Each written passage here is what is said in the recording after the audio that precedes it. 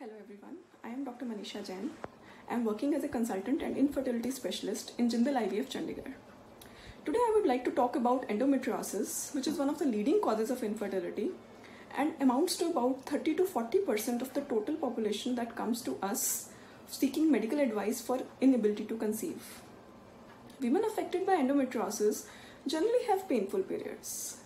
They have immense pain during periods, they have irregular periods, a lot of flow during their periods, so much so that they just dread that event. They feel when the periods will come, we won't be able to go to school, work, perform certain household activities. At times there is no symptom and they just have inability to conceive. So when they come to us, we examine them, we do an ultrasound and we tell them, okay, you have endometriosis and that is one of the reasons that you are not able to conceive. What does endometriosis mean? Why does it occur?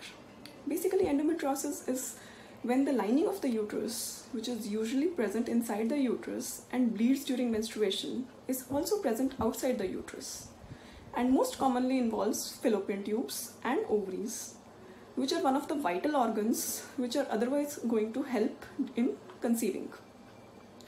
So when they have their periods, the endometriotic spots, the lining of the uterus which is present on the ovaries and tubes, also bleeds, and hence there is a damage to these vital organs.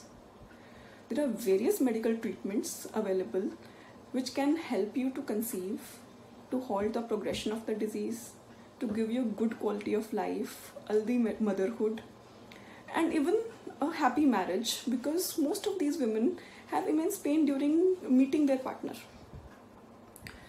There are a few surgical treatments available which are offered to women who are refractory to the medical therapy, or at times their endometriosis interferes with the treatment which we give to them to conceive. This is done laparoscopy at our center and we have a great expertise in dealing with endometriosis.